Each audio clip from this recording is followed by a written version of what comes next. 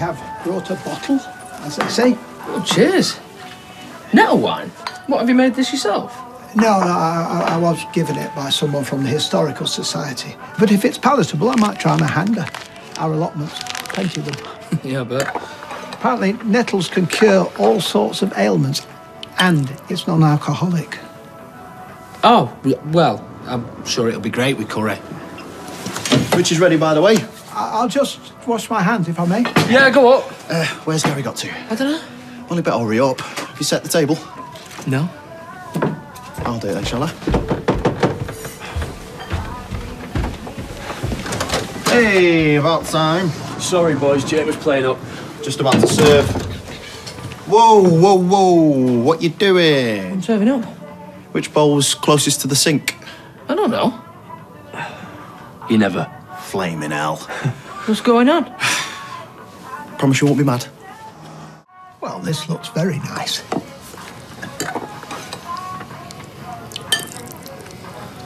Right, I was going to ask you, Yes? a question.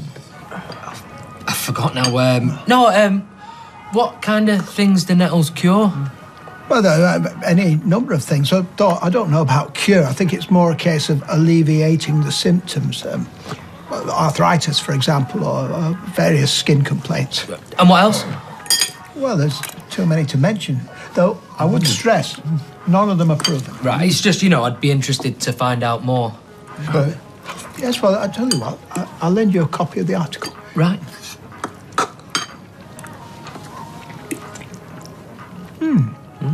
Really is very good. Thanks.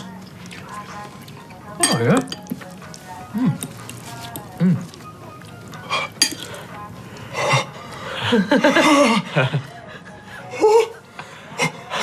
That would be a rogue chili. You didn't have to do the dishes, Roy. Well, it's the least I could do after your hospitality. Are you feeling any better? A bit, thanks. Right, well, I very much enjoyed the meal and the company. Thank you. You're not getting off already, are you? Yes, I shall leave you to whatever you young people do. Drinking pints of milk, mainly. Well, look, we should make this curry night a regular thing. Good idea, yeah. Besides, you ain't tasted nothing till I've made you a bombardier. What's that? A curry my mate Quinny in the army used to make. Sounds lethal. It was. Well, I'm in, even if he's not. Hey, I never said that. I'm game. How about you, Roy?